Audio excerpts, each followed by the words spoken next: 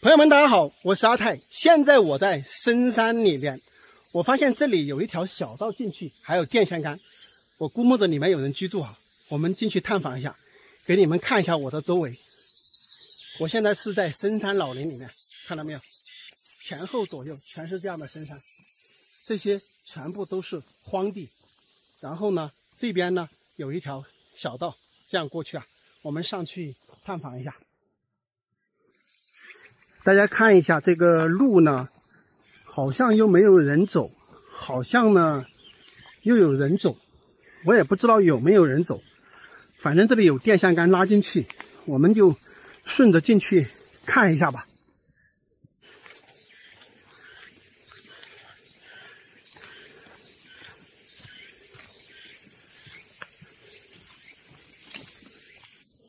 哇，这里看到一个比较奇怪的东西。这里有一个石墙，大家看一下，这里有2个孔，这个是干嘛的呢？这是干嘛的呢？有点像那种明朝时候的那种古墓，对吧？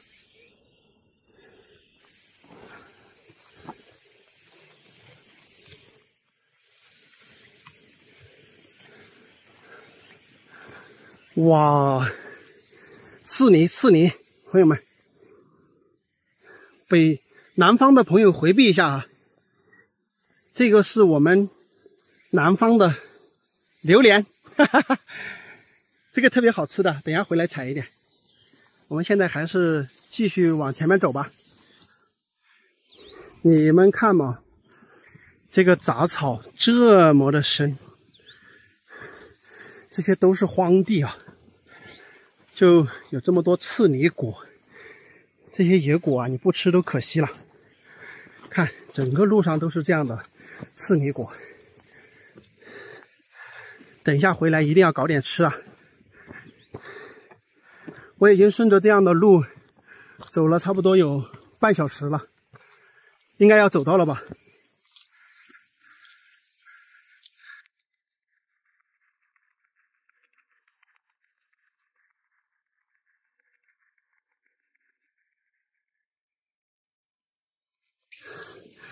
我跟你们说实话啊，现在走在这个森林里面，我也有点怵的。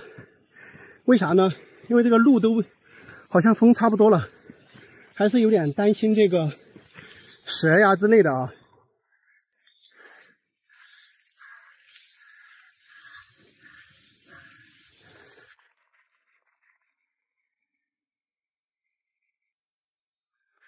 哎呦我天，终于看到有人家种了一片玉米地。哇，这里有个大的古墓，这个墓葬的位置不错呀，正好葬在中间这个位置。哇，这里还种了一片玉米。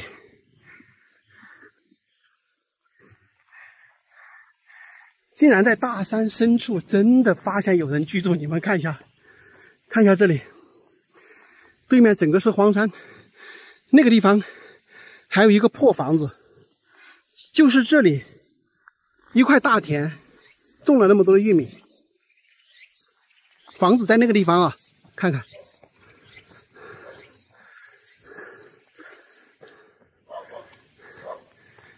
听到一个狗叫，不会有很多吧？我们可以看到它这个房子后边都是荒芜的，就是门前这里种了一块玉米。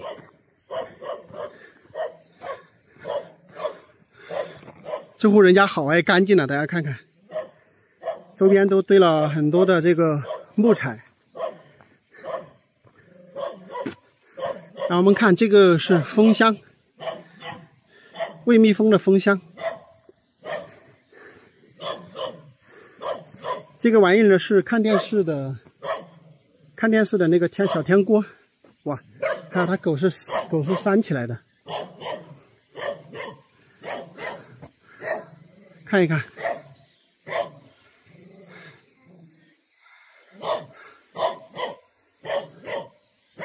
没有人在家吗？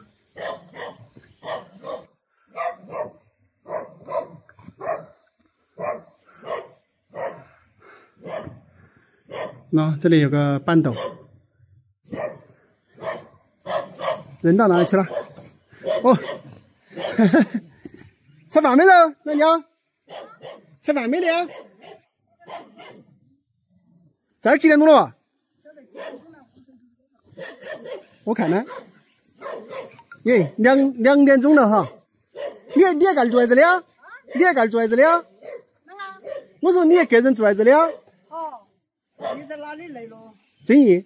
遵义啊。遵义就是自己卡卡来耍。跳耍呀，没得事都。自己卡卡没得。你出去在走哪条路啊？你出去在走哪条路啊？对不对？你一个人在住在这里啊？还有谁了？哦，还有个你们这个老伴是吧？你老伴啦？你要种了那么多宝果啊？今年要种了点宝贝狗，我给椰子一起吃。你种那门口都有椰子啊？哪里都有，门前。椰子都只要走你爸子来啊？爸不来。我天呀！脚都不用得去了。好吓人哦！4、5个家一路。哦，你在坝子都看到4、5个家？是不是啊？4、5个家，啷家一会儿往这里几个，那里几个。这个好吓人哦哈！有那吓人嘛？到时候业主他不整人哈。他跳了就是。那你们这儿搬迁了好久了吧？总共种呢？也3年、3、4年嘞。都搬迁了3、4年嘞。然后你就没有走？我去了，我又转来，这个转来这些2块了。哦，等于出去了又转来。做庄稼是今年才开始做哈。今年都是白开，20农村的时间我们做的不一点。我都说你们这个地方啊，土地其实也好，啷个就得要整体搬迁？没得好路，主要是没得路哈。哦。我要点水把引进一下呀。你忙你俩，我看耍哈儿。耶，说。你走哪个了哦？哦，我也在这那边转起过来在耍呀。还在山里面安逸哈。哎呦，这个山这个现在是荒芜了，没得来拿给凳子坐一下。哎呀，也看的你们年纪都不大哎。是没得好大年纪。你50几吗？60岁啊？你觉得我有多大的岁数？我猜不出来，现在的人啷个猜出来年龄了？应该是55、60岁吗？明年70。明年70哈，你看起年轻。搬到黄家坝哈。搬到黄家坝。黄家坝你住不习惯？哎呦，我这不当习惯这个，但是。你的生意哪边做嘛？我们这会川区的。会川区哦。会川区啊。我就是在山里面来看哪些有荒的啊，有啷个的没有利用的这些地方啊，找一下。所以我为啷个可能转到这些来哟，对吧？就是在山里面转。你不害怕呀？怕那个嘛，我就是山里面的人。你山坡嘛，你害怕吗？不怕。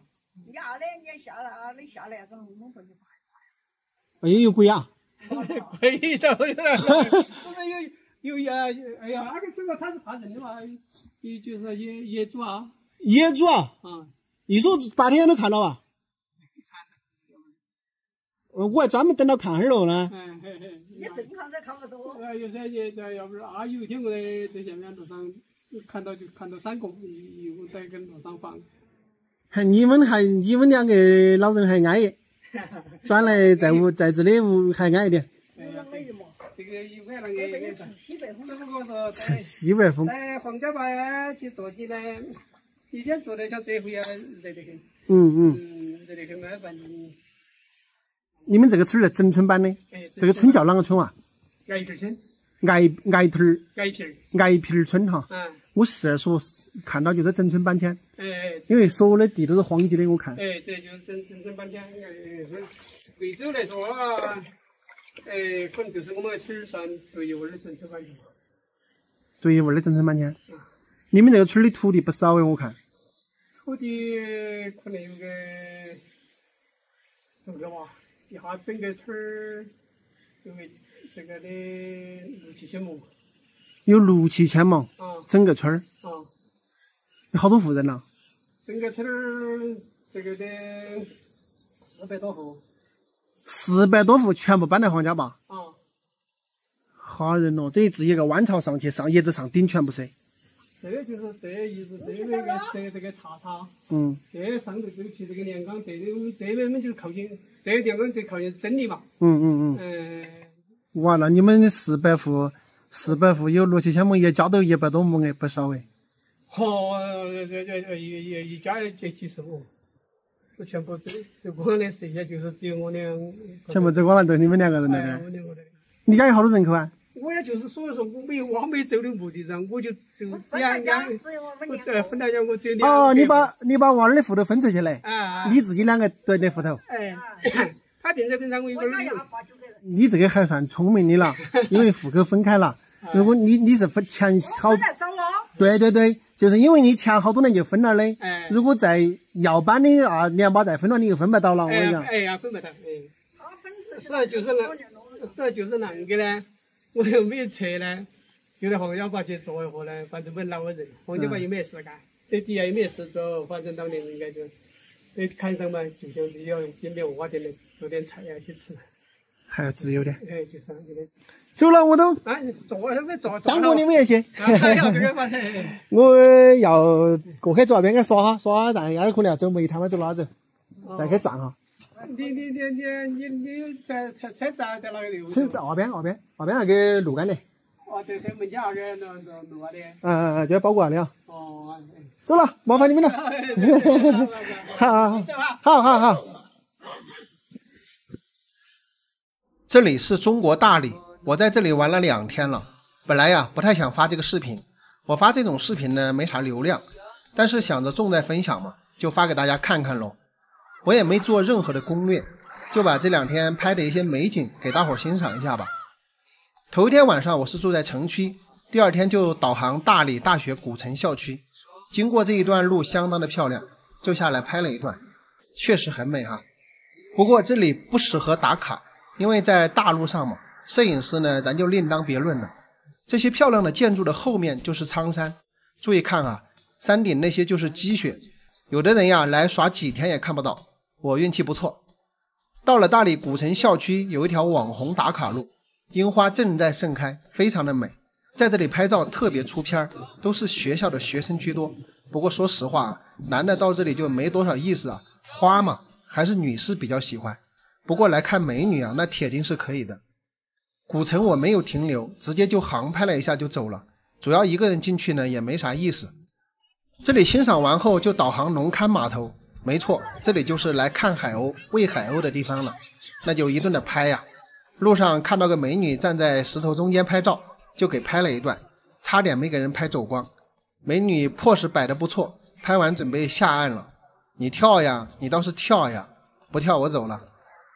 接下来呢还是拍海鸥了，这大中午的太阳好晒，一通拍，大家就将就欣赏一下吧。这里拍完之后呢就导航 S 湾，搞不懂就一个公路向 S 型就成了网红打卡地啊，进村停车费10元，没啥拍的，就拍了几个镜头就走了。这里拍完就导航喜洲古镇，途中会经过一段麦田，也是特别出片的，不过还是女士比较适合。我一大老爷们走在这里呢真没啥感觉，在这里录了几段音呢也没有收到音，这该死的收音设备也是无语了。你们猜得出来我嘴巴里说的是什么吗？最后叫了个美女拍了一段啊，怕耽误人家拍照时间，草草了事闪人。经过喜洲古镇我没有进去啊，时间来不及了。刚才我们走的这一段呢是洱海的西线，接下来呢就往东线走。路上呢休息一下，拿个凳子到山上坐了一小会儿。到了东线，顺便找了一个地方看日落。日落呢大概就是这个样子的，请欣赏吧。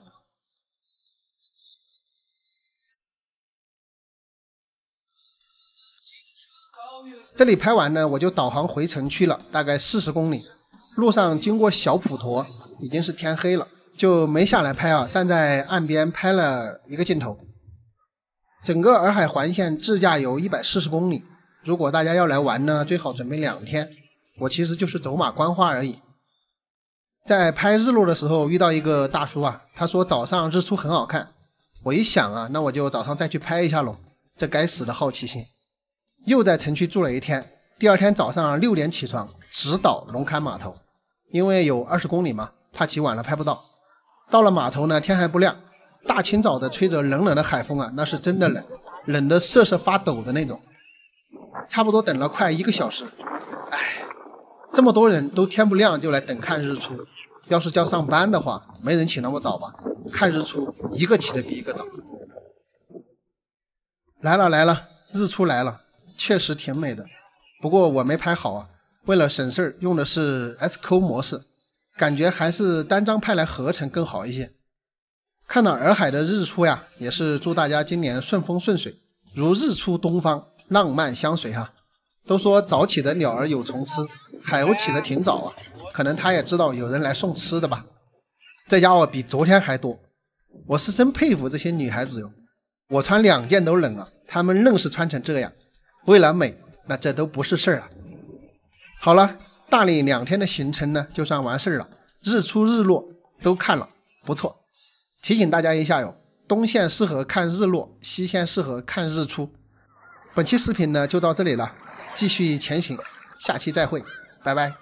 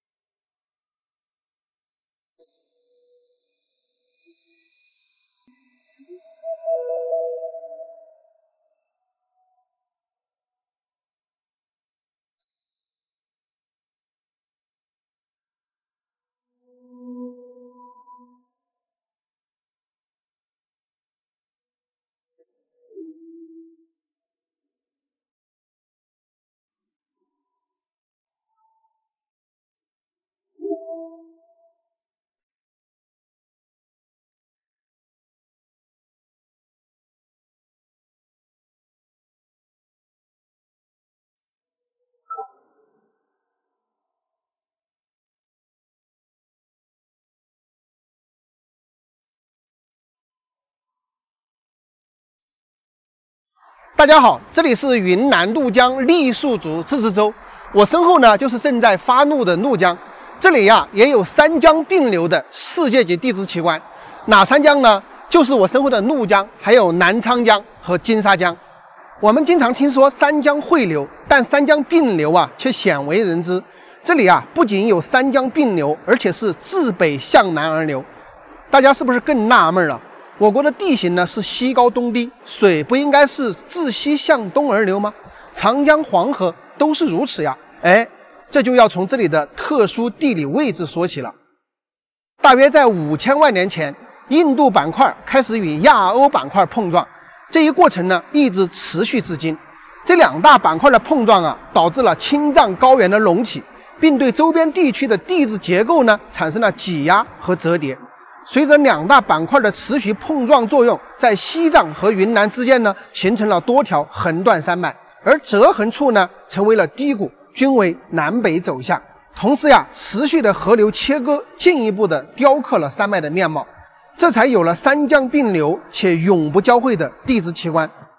如果说青藏高原是亚洲的水源，隐藏着大量的河流源头，那么云南就是亚洲的水管，保证了半个亚洲的供水。怒江、南昌江、金沙江自北向南流经云南，横断山脉。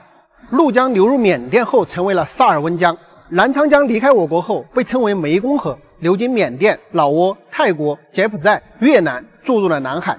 唯独金沙江流经云南石鼓镇时180度的掉头北上，走了一个大大的回头，形成了著名的长江第一湾。这一湾呢，使得长江成为了中国的第1大河流。如果金沙江不掉个头有可能也流出国外了。通过我们的航拍镜头大家可以看到前方呢就是南昌江，我们镜头的后方一条大山脉后边呢就是怒江。南昌江的沿途地形呢没有怒江的沿途地形更加来的险峻，所以我选择了走219国道，顺着怒江而上。不过呢，在澜沧江我也逗留了一下，这是河边的一个新村，这个村子呢有100多户人家，全部是澜沧江边上搬上来的。就在这个村子的边上，这个澜沧江的深度就达100多米。从澜沧江翻越大山来到怒江呢，我们途中就经过了横断山脉。这个山口的海拔呢大概是2800米啊。我在这个地方呢停了一下车，吃了点东西啊，还顺便呢欣赏了山里的杜鹃花。从怒江南平县开车到泸水市呢，只有100多公里的路程，却要走上5个小时，就是因为要翻越2座大山。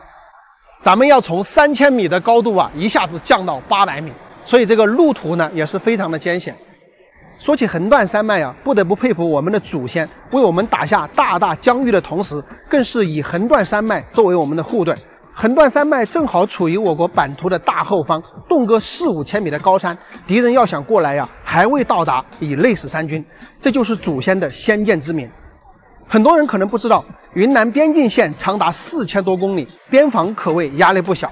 好在横断山脉的百姓也共同参与其中，这些高山峡谷地方的百姓世代而居，边境有任何的风吹草动，就会第一时间通知边防部队。可以说呀，有一只蚊子飞进来，都能给他们揪出来。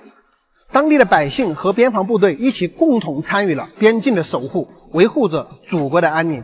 所以啊，大家有空多到西南边陲走走，我相信一定能够震撼到你。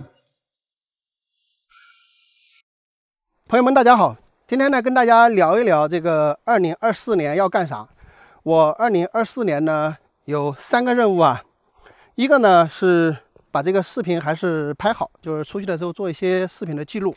第二一个呢就是把直播给它研究起来，还有一个职务就是做9公司的咱们的电商的运营板块。那这里面最主要的呢是做 to B 的业务啊，就是主要是招商或者招代理为主。那么这个2024年呢是甲辰年啊，是龙年，那今年呢又是火年。咱们这个白酒呢它本身也是属火，所以说我觉得今年是个好时机啊，要把这个事情把它做好。那如果大家有这个想要从事酒方面的生意呢，咱们可以探讨一下哈。我们这边呢这个整个的模式比较成熟，就对这个开设专卖店包括这个代理都有一系列的这个政策和扶持。就目前来讲的话，线下已经有200-300家这个加盟店了哈。当然我只是这个9公司的其中一个小合伙人。当然我呢在做这个自媒体之前呢，我就是做电商运营的，所以说呢这一块呢也是轻车熟路啊，每天呢花个1-2个小时呢也能够足够把工作做好。更重要的一些线下业务呢，我们又有专业的人来做这个事情，所以说我的任务呢也没有那么的难哈。我们现在运营的这个概念呢，不是说像以前一样去这个忽悠代理商、忽悠加盟商，不存在这种模式啊。因为有很多人呢还是这种状态，包括有一些到我们线下来谈的，他们老是说这个别人那里买5万送5万，哎，就是各种政策吧。其实大家知道，羊毛出在羊身上。你不管是做酒生意也好，做其他生意也好，其实更重要的你要看重产品的品质，而不是说他们的营销套路是什么样的。你不关心这个酒的品质，比如说我们这个酒是50块钱，对吧？那你非要说，哎，能不能搞到200块钱，然后我们搞个买1送1啊，各种各样的套路。说实话，这样的方式呢，你只能是让自己的路越走越窄。我们希望是合作伙伴能够做一家成一家，更多的呢还是这个产品的品质说话，而不是说靠一些营销套路去做。你不管是消费者也好，你做经销也好，其实你都要看重一个产品的品质。你这产品的品质不好，你再怎么玩营销套路，你只能是一时的爽，对吧？你没有后续的一些东西。所以啊，我个人感觉，不管是做生意也好，做人也好，都不要脱离了这种本质的东西。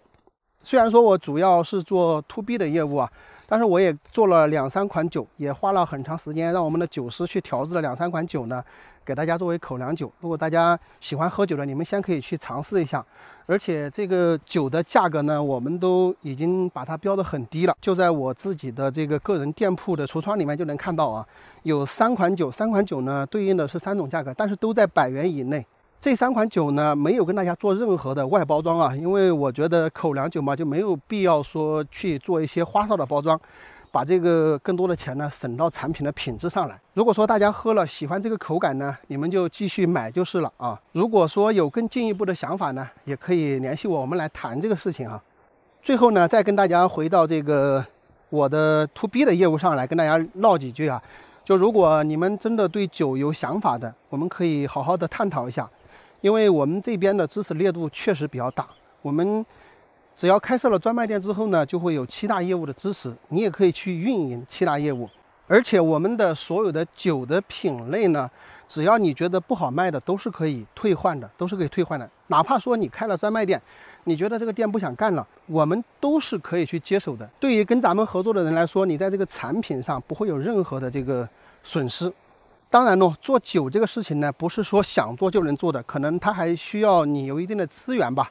就是大家不管是做啥生意，还是要根据自己身边的资源、自己的这个实际情况呢，来去选择该做什么样的生意。好了，朋友们，这个视频就跟大家唠到这里吧。我也希望呢，我今年想做的几个事情呢，都能够把它做好。拜拜。朋友们，大家好。现在我在湖北恩施的陆苑坪，陆苑坪这个村庄啊，也是全中国到现在为止唯一还没有通公路的村庄。它为什么没有通公路呢？我给你们看一下这里的地形，你们就明白了。大家可以看一下，现在呢，我是站在悬崖边上的，那么这个下边呢，就是陆苑坪。整个陆苑坪村庄啊，就是在一个巨大的天坑之内。周围呢，全部是这种700-800米高的悬崖峭壁，把这个村庄围困在里面。可以看到我手指的这个方向啊，是一道很深的峡谷，就是这个峡谷的高度呢，也是超过100米的，并且在天坑内的这个陆苑坪村庄呢，他们村内也被切割成2边啊，一边北边，一边南边，对吧？那么我们可以看到对面那个村庄好像有公路，对吗？这边呢才是不通公路的。但实际上呢，对面那个村庄那个公路呢，它也是天坑内的公路，它是不能通向外边的。再往前面延伸过去呢，其实是那边有一个斜行电梯下来，那么才能进入村庄。所以这个路呢，它只是这个村庄内的一个通行道路，两边之间的人啊，中间隔着一道很深的峡谷，他们相互之间要往来呢，也最少都要走1个多小时的路程了。那么陆苑坪里面的村民啊，他为什么要住在这个天坑之内与世隔绝呢？这里啊还有一段非常久远的故事。明末清初的时候，因为战乱造成四川及相邻地区人烟锐减，土地荒芜，于是朝廷有了江西填湖广、湖广填四川的移民政策，大批的湖南人迁移到恩施地区。湖南桃源县的裴姓3兄弟等人便迁到陆苑坪天坑外居住，并试种湖南带来的稻谷，但是只开花不结籽，意识到是因海拔过高种不出水稻，于是寻找海拔较低的地方种植，便发现天坑底部有一平坦的地带，但无路下去，于是在悬崖上挂接36匹白布，顺着白布到坑底，发现这里地势平坦，气候温润，土地肥沃，十分高兴。但回去的时候，挂在悬崖上的白布被鼯鼠咬断，无法回去，干粮已吃完，十分着急。恰好此时见到一群美丽的山鹿沿河往山崖上走，便跟着路才爬出了天坑，之后便从这里凿路到崖底，开荒垦田，种植水稻与油茶，获得成功。后来又有其他人也陆陆续续地搬进天坑，共同开拓这一片桃源秘境。陆苑坪被裴氏探寻发现，又因路引路走出困境，便将这里叫成陆苑坪。陆苑平方圆约5平方公里，四面环崖，构成了一道天然屏障。直到今天，村民们还沿用着几百年来的耕作方式，自种粮食，自种茶，木柴烧火做饭，自给自足，与世无争。2016年，一个旅游开发商看中陆苑坪的特殊地形，投资了3个亿打造景区，为村民修了1528部台阶，还修建了世界上最长的斜行电梯。据说光这部电梯就花了7300万。电梯长380米，垂直高度340米，大约有100层楼的高度。2021年，这部电梯建成后正式投入使用。原先步行2个小时的路程，坐电梯只需要3分钟。不管是游客还是村民，都可以多一种选择。单程费用游客90元每人，村民30元每人。不过人们到陆苑坪可能更多的是来感受与别处不一样的风景和地方的风土人情。对于陆院坪的村民来说，陶渊明描写的世外桃源简直就是他们的家。这里土地平旷，屋舍俨然，阡陌交通，鸡犬相闻，悬崖飞瀑，峡谷河流，奇峰异景，那是应有尽有。在一处悬崖上，无人机还发现有一个山洞，洞口垒有高墙，我猜测应该是在乱世时期村民躲避土匪的避难所。坑底唯一的出口也是水流的出口，这里被深深地切开一条裂缝，水也是从这里流向江河，汇入大海。我们可以想象一下，在夏季洪水高发的季节，整个陆院坪周边的悬崖峭壁一定可以看到百步飞崖的壮观场面。这些水全部聚集到一起，汇流成河，千万年的冲刷和切割，硬是将这天坑底切开一条近200米高的裂缝，真的是不可思议。我们看到这样的场景啊，不得不感叹大自然鬼斧神工的创造力啊，真的是令人惊叹。